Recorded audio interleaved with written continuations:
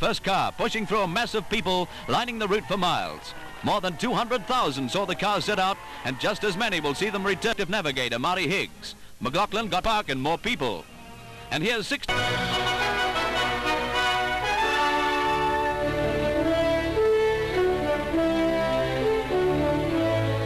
One of Cine Sound's film units leaves Townsville ahead of the contestants on the second long leg of the thrilling Red X trial. The tough haul to Mount Isa. The record is 19.5 hours. The schedule is 16. And he's all set to beat it. Outback residents are bewildered by the city slicker's speed. By the time he's finished waving, the car's a mile away. There's Bill McLaughlin in a Ford Custom Line, one of the favorites, and making amazingly fast time over the dry road. Not far past this point, a changed signpost diverted him 75 miles out of his way. E.B. Perkins' Rover is number 13, but not unlucky. And there's Lex Davidson's Holden, taking chances, but making time.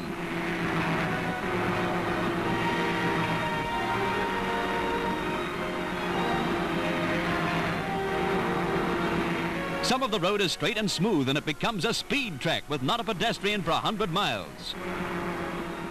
Jack Davy, he's really giving it a go. Well, all the goats aren't driving. This lonely land of wide open spaces is ideal for a reliability trial. Next year, Australia may see some of the world's most famous drivers competing.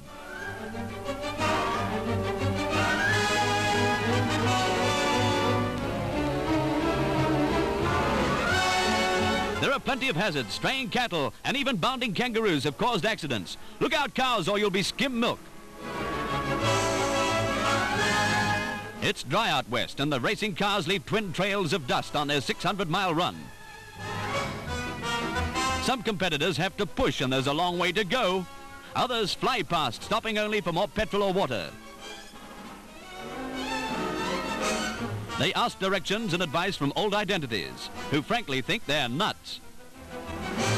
And then they're off again on the thrilling test of car and driver. Accidents have been few considering the conditions. One of the unlucky ones is Jack Murray, or his car was. Jack himself is unhurt, but he watches his car being towed off to the nearest garage, and then he has a few words to say, which, unfortunately, we can't let you hear.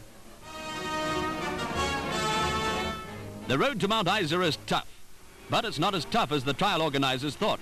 The cars and drivers take the ditches and corrugated surface in their stride. And on the good stretches, they are more than making up for lost time.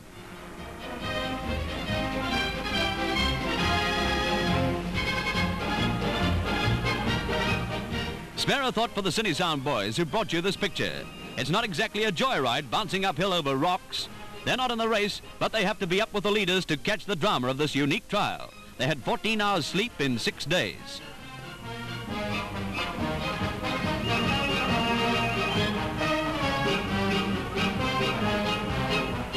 Hold on to your hats, we're going down.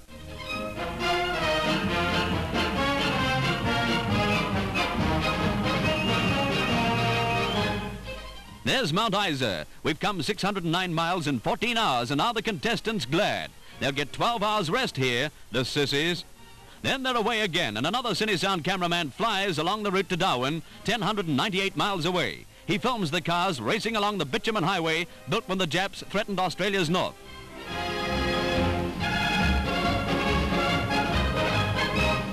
And now, Darwin. And the early arrivals are already parked in the control point. Even though the cars start at 3-minute intervals, many hours must separate the first and last car because it's so big a field.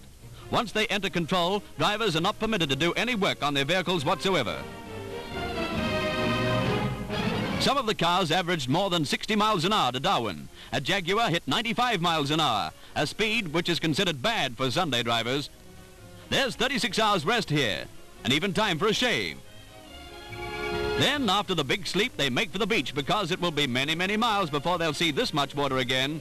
It's early spring down south, 95 degrees up here. It'll be a long way between drinks, too, so they have one for the road to Alice. There's Peter Anthill on the left. He is still favorite to win the trial and has made the fastest time so far. They're almost halfway on the Round Australia Drive. And there's Grandma Conway. 63, and still up with the field. Someone else will take out the prizes, but for our money, Grandma Conway wins the reliability contest. And tomorrow, right down the continent from north to south,